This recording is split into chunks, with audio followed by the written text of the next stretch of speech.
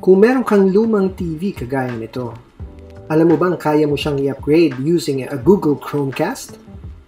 Manood ng YouTube at Netflix sa ganitong TV. Stick around.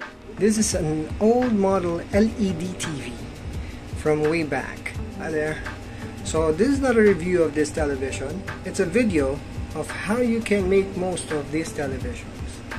I probably list down some of the ways kung paano mo maximize. But focus on installing a Google Chromecast para sa TV na to. So this is what your typical TV looks like from the back. Hindi naman ito masyadong nagbago kahit you have newer models now. So you also have your USB input. If you have media na gusto mong panoorin sa television, it's still there. If you want your audio na pumunta sa isang subwoofer or amplifier, if you have a separate one, if you're not content with the quality ng speakers, no. Going further dun sa mga inputs, you have your antenna input. If you have an aerial antenna, digital box would go into the HDMI. And then this is your component input. And then you have several HDMI. At hindi lang yan, meron din siyang VGA in. So, pwede mo siyang gamitin as your PC monitor. So, kung nalilitan ka dun sa monitor or display ng laptop mo at meron namang VGA out ng laptop mo, you can use this kinds of old TV. So, that's another use sa mga ganitong lumang TV. So, the thing is, why am I making this video? So, not all of us, kahit tumingin ka siguro dyan sa labas, sa mga bubong ng mga kapitbahay, very limited na yung gumagamit ng aerial antenna. You know why? Kasi nga, digital na ang pananood ng mga tao. So, a lot of people would have yung ABS-CBN TV Plus to receive digital content. This unit comes straight off the wall, kaya hindi ko na masyadong nalinis. So, this is the back of your TV, which pretty much looks like your newer versions of television. So, ano yung gagawin na natin? Kukunin na natin ang Google Chromecast from the box. Okay. So, I've been using this for presentation purposes. Binalik ko lang ulit sa box. Alright, so, eto. This is an older version. I used to have the old version, and in fact, my parents are still using it sa kanilang TV ngayon. They have a Sony television. I think that television has YouTube, but for some reason, dahil hindi siya Android TV, hindi napapagana lahat. So, I gave them my old Google Chromecast. Okay, sobrang simple ng design. In fact, meron pa nga siya dyan. Magnet. This is magnetic. Kakapit pa nga siya dyan eh. If you're not using it, maybe that's how you put it back. Siyempre, meron kang micro USB cable. Yeah, it's that old. Hindi pa siya Type-C. So, what do we do now? Assemble din na natin to. This one needs power. I had to put it down because wall-mounted itong television ko. At mahirap abutin yung mga likod. You can't clearly see what's happening at the back. So, tinanggal ko siya. Ngayon, ito na yung tsura niya ng ating assembled na Google Chromecast. It's a revolutionary product na hindi marami nakakaalam. In fact, kasi nagsabay na rin siya with some televisions na naging smart TV na. Some televisions kasi may kasama na kaagad na YouTube and Netflix and other video platforms. Because I used to have a 39-inch television na it was built in with a YouTube and Netflix, pero hindi ko siya talaga mapagana with mobile internet. I mean, the internet was fairly decent naman, or at least, at the very least, usable at 1-2 Mbps or maybe 3. Sometimes it spikes up to 6. But for some reason, the servers of these providers, Netflix and YouTube, won't let you stream through the television. So, for a while, hindi ko talaga nagamit yon. When I moved, doon ko lang nagamit siya when I finally got hold of a wired internet. Ito nagiging issue. Now, okay, back to the Chromecast. So, this will provide you with that. So, if you have a television na hindi smart TV, Android TV, you don't have any other boxes to stream your entertainment, Ito na yung solution for that. So, ilalagay mo ngayon siya sa HDMI and then you have the USB. Ito, pwede mo siyang i-diretso if you want to use a separate power supply. Kaya lang hassle kasi isa pa siya sa isasaksak mo sa AC outlet, diba? So, ano ang ginagawa ko pagka ganito? So, any HDMI will do. Any HDMI outlet will do. So, let's pick the HDMI one. There you go. And then, your power, kasi kailangan talaga ng power, hindi gagana yan pagka walang power. I get it from the USB outlet of this television. So, mangyayari, mabubuhay lang siya kapag buhay lang yung television din. Kasi yun lang naman yung panahon na kailangan mo talaga siya, diba? So, when you turn off the television, no need to unplug this kasi automatic, power off na rin siya. Okay, so, kumpleto na siya, pero how do you now control that? Mamaya malalaman natin. Because you can see, you do not have any remote controls. You do not even have any buttons. So you can see here, walang buttons yan na pipindutin ka or anything. Okay? You just have this LED indicator light. It's sa gilid. Ay, sorry. We do have a button here. This one, okay. You don't use it for power. Kasi pagka tinurn on mo na to, television with this power supply, on na kagad ito eh. I think you use this for reset. Sorry, I'm one of those who don't use or read the manuals, but I've used this to reset. So ngayon, na-mounted na ang ating television. You can see the Google Chromecast is back there. Okay, so hindi naman siya na-stress yung mga wirings niya because this device is really very light. And yung kanyang USB cable that runs to the power of this television itself. Okay, so let's power it on. Yeah, as you can see, papasok na agad sa Google Chrome. Now, for the purpose of this video, ang gagawin natin ngayon, i-reset natin. So, as I mentioned before, makagamit natin ngayon yung reset button here. Okay, so we will now see if this button will just reset this Google Chromecast or kung i-reboot lang niya. So, how do you use reset buttons? You long press them. Google Chromecast. So as you can see now, it's just restarting. No need to go to the manuals. It's actually a factory reset. So when you long press it, there you go. So what will happen now is factory reset. And I believe may mga updates siya once in a while. And hopefully naman hindi nabura yung mga updates because it'll take some while para ma-download lahat ng mga updates. Because I remember before I had to wait a little. Google Chromecast. Okay, so here we are now at the setup. So, but before we go and dive into the setup of this Google Chromecast, pakita ko lang sa inyo itong television again. So, this is an old television, probably 13, 14 years old. It's more than a decade with me. It's a 32-inch television. Okay, so ano ang laman itong television na to? So, inputs. You have your typical inputs. You have your TV, AV component, composite input, HDMI 1, 2, 3, VGA, and your USB. So, ito tayo sa menu just to show you that this is not a smart TV. So, I want to show you that this is not a smart TV. This is your remote control. So, what do you see here? Okay. CCD, MTS, wala talaga, diba? So, let's now go into the setup process of the Google. Ang kailangan natin gawin is first download the Google Home app. The Google Home app. So you go here. Google Home. So nakita mo na yung ganyang icon, the Google Home app. Download that one.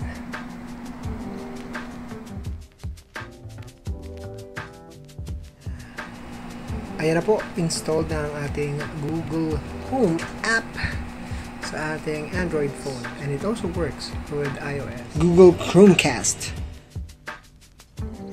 Okay, so get started. Then you pick an account. Kung paano mo i-activate yung Google Chrome. So in this case, let's click my main account. So choose a home. Meaning if you have, I don't know, multiple homes, you probably have different entries here. So, kung isa lang naman, probably set up one. And then there you go. So location access, location. So kailangan mo siyang i-grant.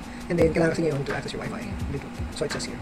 Turn on the Wi-Fi. Wi-Fi is needed to discover and set up nearby devices. So In this case, kailangan mo na talaga umaccess sa Wi-Fi. Chromecast found. Would you like to set up Chromecast 4193 and then verify it with your television? It says here it's a Chromecast 4193. I see television ko ngayon. It says there 4193. It's a match. So otherwise, you do click yung nasa baba, set up a different device. See the code in your TV. Seeing A6R3 lets you know you're connected to the right Chromecast. So again, visually, I see it, A6R3, it's a match, so we go and say yes. Where is this device? So if you have a big house, and na merong attic, backyard, basement, bathroom, bedroom, then dining room, entryway, so pipiliin mo siya. So kahit nasa kwarto lang siya, I'd like to say it's in the attic, so click attic. Say next. Okay, so ask you now, use the saved password. The Google Chrome app can automatically get your Wi-Fi password from the Wi-Fi or the hotspot from this phone or tablet. So, dahil nakasave na siya dun sa phone, yun, pwede niyang i-adapt yun. Finish setup in the home app, then get to know your device. So, if you want to know the functionalities of the device, dito mo talaga siya magagawa sa Google Home app. The television actually now is showing some screen savers.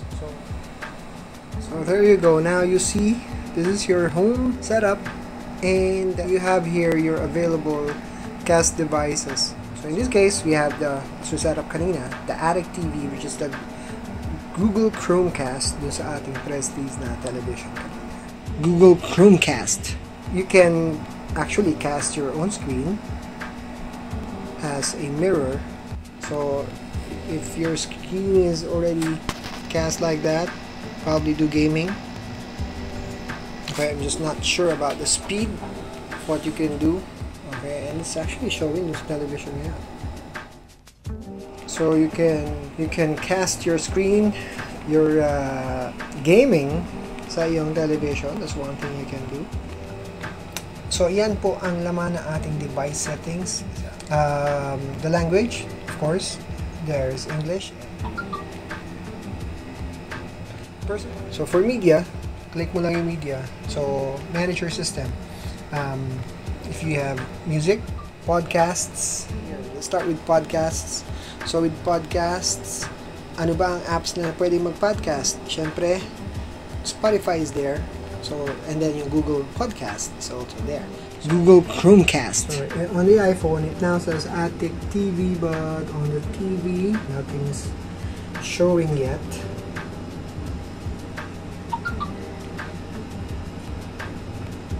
So there you go. Yeah, naka-broadcast na tayo sa TV, yung Chromecast. So if you have a good speaker sa television mo, or if it's connected to a subwoofer or a system that you have,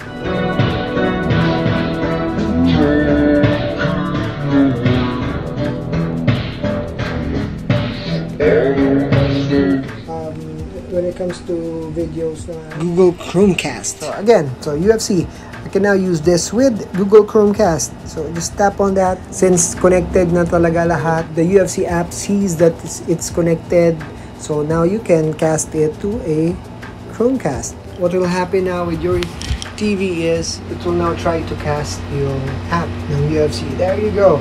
So it's now, see, ready to cast. So on your phone, what you do is just pick a video that you want. So there you go. It's now showing in your bigger screen. So it's not the best screen that you have, but since it's a spare TV or probably TV na gusto na kamigay. Google Chromecast. Siyempre, let's try it.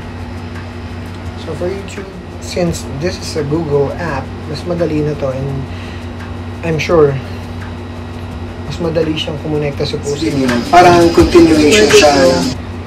Just pause it a while and then click to Attic TV. So again, you don't have any remote for the Google Chromecast because your remote is your phone. Pero pag nag-start mo naman na yung video or movie, di ba? Nandiyan na siya eh. So you watch it for what? 30 minutes, 1 hour, 2 hours. So sa simula mo lang naman siya kailangan i-set up eh. So ito medyo just taking a while. Ang pinaka-culprit dito is the internet connection. But as you can see here, so still also playing that. Again, my internet connection is just a mobile internet, so you'd expect this to work better. Google Chromecast. Ang option naman na ipapakita ko ngayon kung gusto mo kumuha nitong Google Chromecast is yung marketplace na. Yung price range nito siya medyo malawak because some are old stock or used items, some are new naman, sealed daw. So in this example, this is just 490 pesos. Again, I do not guarantee the authenticity, so it's just between you and the seller kung paano nyo malalaman if it's authentic. So this is quite simple, pero ito yung parang medyo bago-bago na to na version ng Google Chromecast. Pero mura siya, it's just 490 pesos. So same with this one, ito medyo 1,000 pesos binibenta. I don't know, hindi ako expert dun sa versions niya. This is 550 pesos. Of course, this is marketplace, so hindi control ang presyo dito. This one, ito yung kamukhang-kamukha ng ating kinakabit ngayon sa television, sa LED TV natin. So, this is generation 2, nakalagay G2. So, this is for 650 pesos lang. So, imagine, if you have an old television, LED TV na hindi mo na nagagamit because you want your Netflix right there, diba? Right here, right now, diba? So, hindi mo na siya nagagamit. So, ito yung solution for that. Google Chromecast. So, may 3,495 kasi ito talaga yung mga bago na. Even comes with a remote control. If you're looking for a 4K or 8K quality, syempre hindi naman kaya ilabas yung television mo. So, might as well go for the HD version. Google Chromecast. Pero ano pa ba yung alternative natin sa Chromecast? Meron tayong mga tinatawag na Android TV box. Ito ay medyo versatile siya kasi multimedia player na rin siya. Meron siyang USB port. For example, ito. This is one of my favorites, yung Mi Box. I tried one of these before. Ang maganda sa kanya. Meron siyang remote control and then the interface is really good. Ano naman ang price range nitong mga TV box na to? So medyo, malawak din. So from 800, 850. These are one of the most popular itong MXQ Pro TV box. Medyo maganda na rin kasi yung software niya. I tried one of these before. Mabagal pa talaga before, hindi ako talaga na-satisfied. And ang gamit kasi niya is a remote control lang na medyo, yun ang gagamitin mo to browse through the system. Nakakainip. Siyempre, gagalawin mo yung parang mouse niya or the cursor around. Medyo matagal talaga siyang paggalawin. Pero mura siya at 750 pesos. And then later on, found out na pwede pala siyang lagyan ng keyboard. Yun nga lang, as compared sa Google Chromecast, ang dami ng ilalagay mo. May power supply pa yan. And then the HDMI cable. And then kung maglalagay ka pa nga ng keyboard or mouse, ang dami nang nakalagay. Otherwise, dun ka lang sa remote control. This is based on Android. So pwede mo siyang lagyan ng apps. And again, it's a multimedia player. The USB port works. May tayo dito sa Mi Box Android box na to. Simpleng-simple yung design, yung curved niya na design. Meron siyang remote control na. Sobrang simplistic din. And then the cursor is there. Ito yung sinasabi ko na sample. Ito nakabundle na yung Bluetooth keyboard niya. Ang maganda, meron na siyang parang cursor dun sa ibabaw. Mabilis na siyang igalaw through the Google Chromecast versions na. But what if you're in the Apple ecosystem? Diba? So kung ayaw mo lumabas dun sa ecosystem ng Apple, syempre meron ding available for iOS or Apple users. So ito medyo mataas na nga lang talaga ang price range nito. So 5,000 pesos itong unang-una natin nakita sa marketplace. Merong 8,000 pesos pero nakalagay it's 4K. Again, not an expert dun sa mga versions ng Apple TV. So, meron naman 2,500 na nakalagay din dyan. It's a third generation. Okay, this one, 5,000 pesos comes with the remote and the box. So, ano yung kamukha nito? Kung maalala natin kanina, yung Mi Box, diba? Kapareho ng kanyang profile, diba? So, meron siyang squarish na box, pero yung sa Mi is rounded. This one is medyo may mga kanto. And then, yung controller, kung napansin ninyo, halos pareho yung itsura niya.